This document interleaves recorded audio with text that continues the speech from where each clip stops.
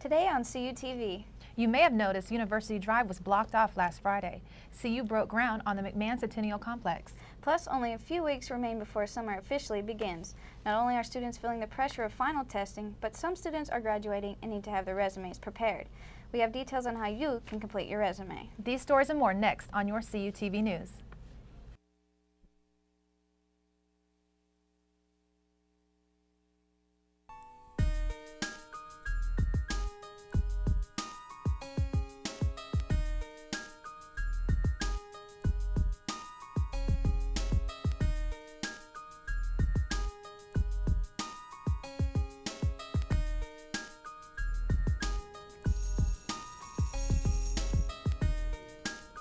Students raised their Cameron flags and showed their appreciation for a new facility that will hold student activity offices and hold a food court on campus.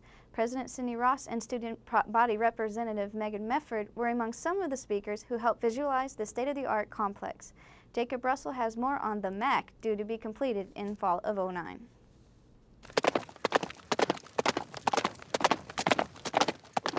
There were many people who turned out for this, including many students and faculty, as well as Board of Regents members Larry R. Wade and Tom Clark, and the McMahon Foundation trustees. The groundbreaking started as President Ross rode in on horseback with sophomore student Megan Medford. President Ross spoke first, going over the blueprints and many features of the new McMahon Centennial Complex, or the MAC, as she referred to it. She was followed by Vice Chairman of the Board of Regents, A. Max Weizenhofer. Weizenhofer commended President Ross and stated that with the completion of the MAC, Cameron students will have a college experience unparalleled in southwestern Oklahoma. Megan Medford spoke on behalf of our student body and announced that a charge that led Old Cam and a pack of Cameron students to stake their claim on the new MAC. Currently, the Changing Lives campaign has raised over $6.6 million, surpassing the previous goal of $6.5 million. The completion of the McMahon Centennial Complex is projected for fall 2009. With CUTV News, I'm Jacob Russell. Cameron University is still lacking a student government vice president. Another re-election is set to take place this week. Jory Palmer gives us the latest on SGA. Student government will not have any more legislation this semester. There is only one meeting left, and it will be spent approving the distribution fund. Jessica DeWong was sworn in as president at the Academic Awards banquet, along with Daniel Brown, who was sworn in as treasurer. In yet another turn of events, no vice president was sworn in. Tobias Kuhn tells us why a re-election will take place. Well, right now we have had a recount of the ballots, and right now neither of us reached the majority. We are both under 50% by the election committee because of illegal votes. The student body was thrown for a loop as the vice presidency was tossed from candidate to candidate. However, students get one last chance to vote this week. Students in SGA hope that this will be the last re-election and a vice president will be named by the end of the semester. This way, the other appointed candidacies will be able to be sworn in as well. For CUTV News, I'm Jory Palmer. Graduation is fast approaching, and some students graduating don't have their resumes ready. If you're not prepared, Career Services can help you get on track fast. Most students don't know what Career Services offers. We offer a wide variety of resources to Cameron students and alumni. Career Services is a free organization offered here on campus. From resumes to interviews, they assist students with a variety of services.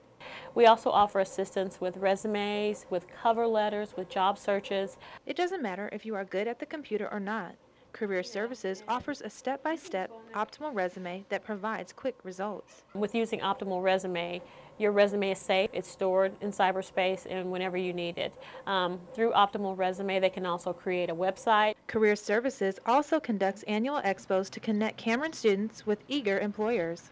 We also do a career expo every year. It's in February. We just had one. Had over 100 employers on campus recruiting to hire Cameron students. Kathy Billings says waiting until you're a senior can hinder the information that gets placed in your resume. I think a lot of students wait till their senior year when they're really starting to look for that first real job. Whether you're a freshman or a senior, it's never too early to prepare yourself for the workforce.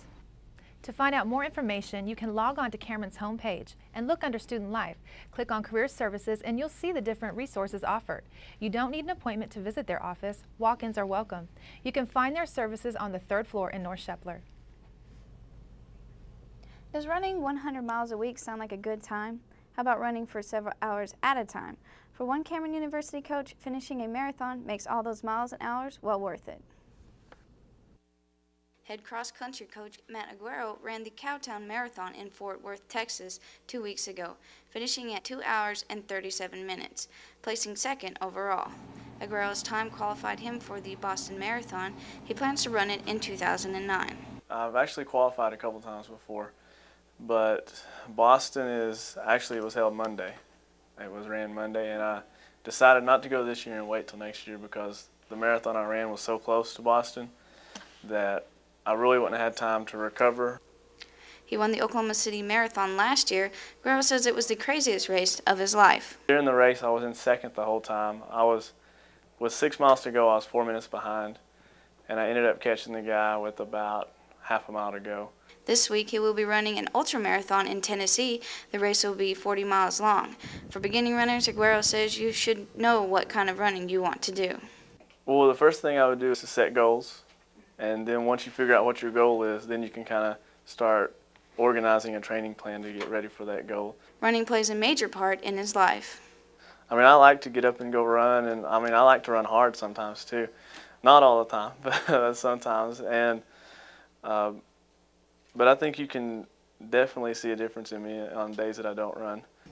Guerrero says he looks forward to next year's cross-country season. We had a guy that was all-region, all-conference in the cross-country season, and we redshirted quite a few guys, so next year we have everybody coming back, so I'm really excited about that. I think we can do some damage. There are 4 principles Aguero goes by for anyone who wants to run: be specific, overload, recovery, and then adaptation.